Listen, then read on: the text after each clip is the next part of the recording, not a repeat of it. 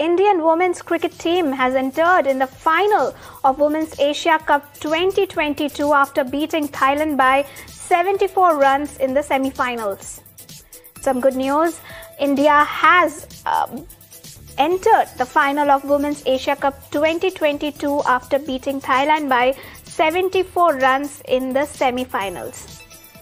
And to add more on this, I'm being joined in by my colleague Karishma there. Karishma, in some good news, finally India has entered the finals there.